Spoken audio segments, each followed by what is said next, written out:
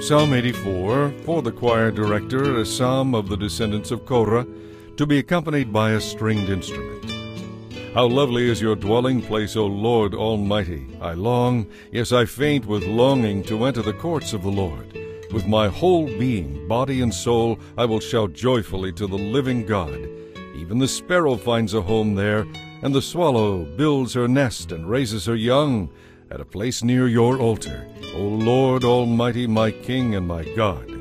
How happy are those who can live in your house, always singing your praises. Interlude.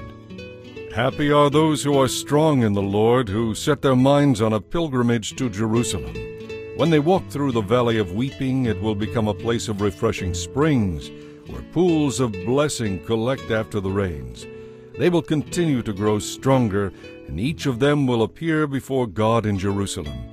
O Lord God Almighty, hear my prayer. Listen, O God of Israel. Interlude. O God, look with favor upon the King, our protector. Have mercy on the one you have anointed. A single day in your courts is better than 1,000 anywhere else. I would rather be a gatekeeper in the house of my God than live the good life in the homes of the wicked.